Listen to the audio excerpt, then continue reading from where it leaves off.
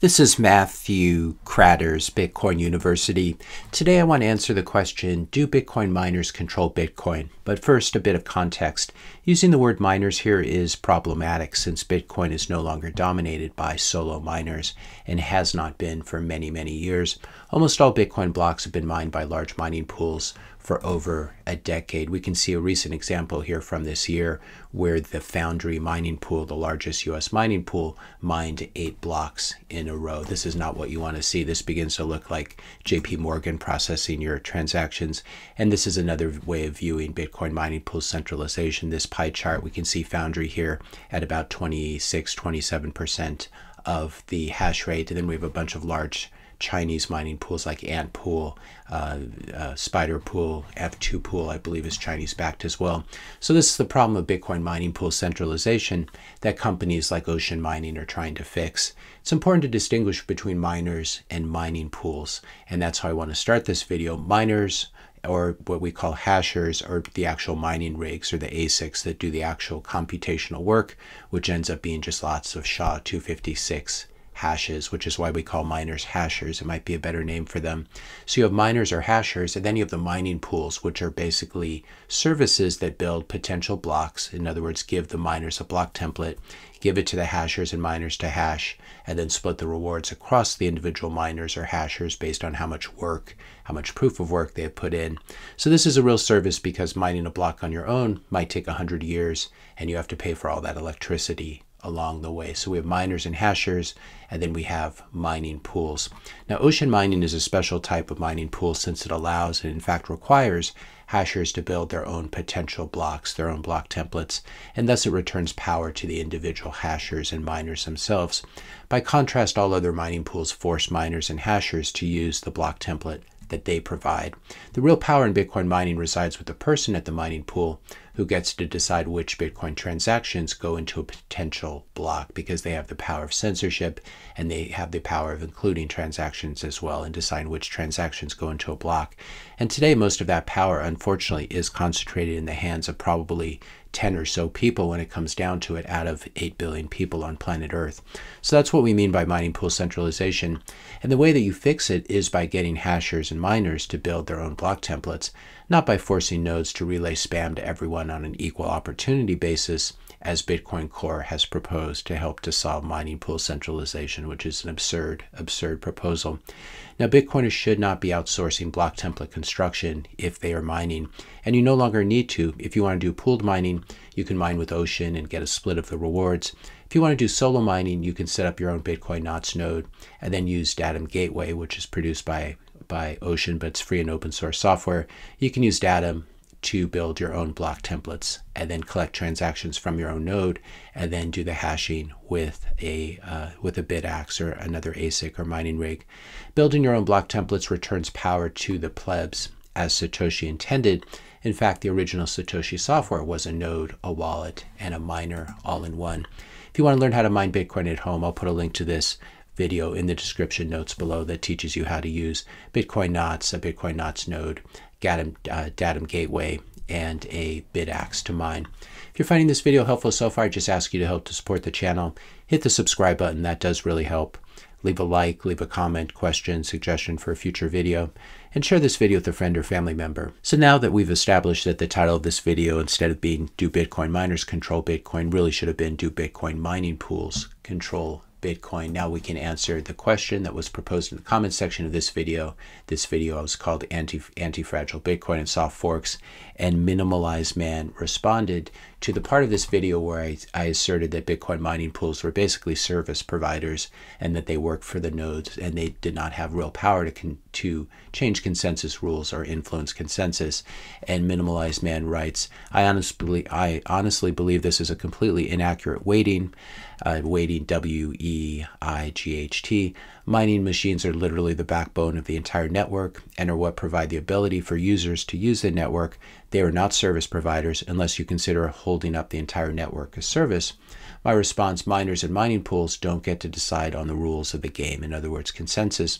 They're just worker bees. All they do is build potential blocks and hash them and hope to find a block. But mining pools don't get to tell us the block should be 8 megabytes, for example, instead of 1 megabyte, or that they should get paid 10 Bitcoin per block instead of 3.125 Bitcoin as the block subsidy. Those consensus rules are decided by node runners and hodlers, and then mining pools need to respect those rules or get their blocks discarded by nodes and not added to the chain, in which case miners will have burnt a lot of electricity but not have gotten paid. As Bitcoin Mechanic likes to say, nodes are the soul of Bitcoin. Of course, many Bitcoiners like me run a node and then use it to mine blocks. That's Satoshi's ideal.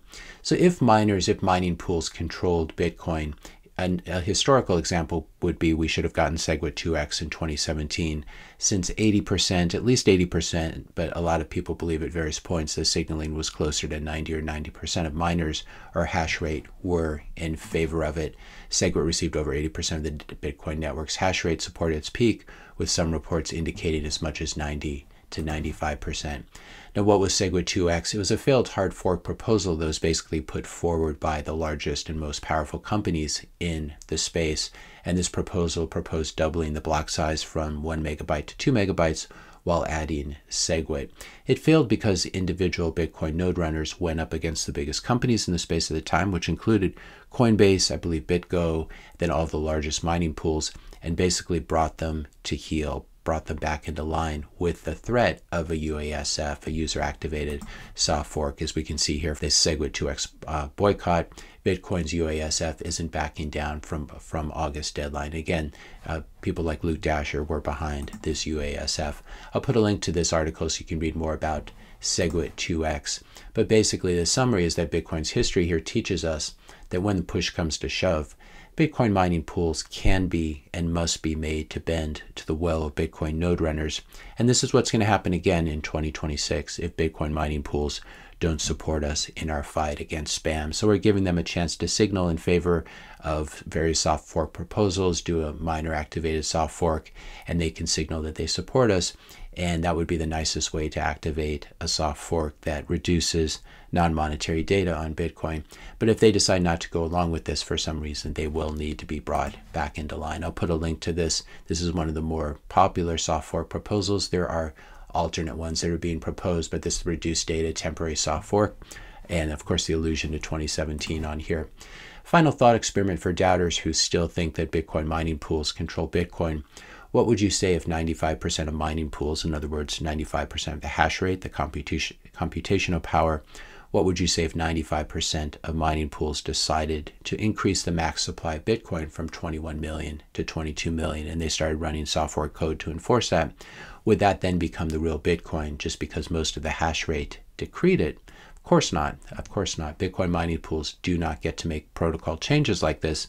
Any changes like this are up to the node runners, who are also incentivized to do the right thing to the extent that they also own Bitcoin and thus care about Bitcoin's future, whereas Bitcoin miners and mining pools tend to be much more short-term focused, especially if they're publicly traded. They have to focus on quarterly earnings, and they're not really worried about the health of Bitcoin, and so they may be doing stuff like mining spam to try to juice their quarterly returns, but this is a problem, of course. It's like the tragedy of the commons, where they're hurting Bitcoin in the process, and this is why node runners and hodlers who take the longer view need to sometimes bring the mining pools into line.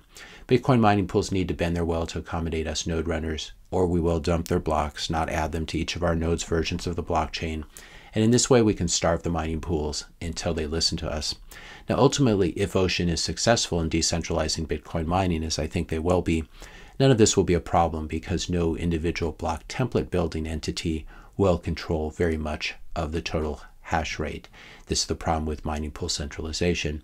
Remember, the ideal is as well for every node runner like you and me to also be mining with our Bitcoin nodes.